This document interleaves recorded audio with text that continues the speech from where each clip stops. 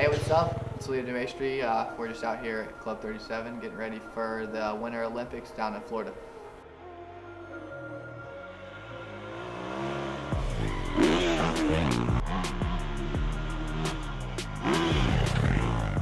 This year went pretty good.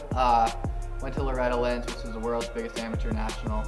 They take the top 42 in each class, so I had to go through a bunch of different regions to make it there. And I didn't end up doing too good. We got like top 25, but this race we're trying to do a lot better, obviously. It's the main goal.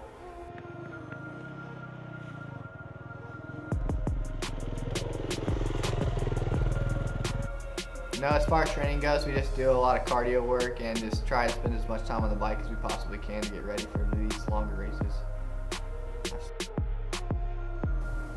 Yeah, I mean, as anything, you always want to be good at it, and you want to be the best that you possibly can. So right now I'm trying to work on going professional, and honestly wouldn't be possible without all my awesome sponsors.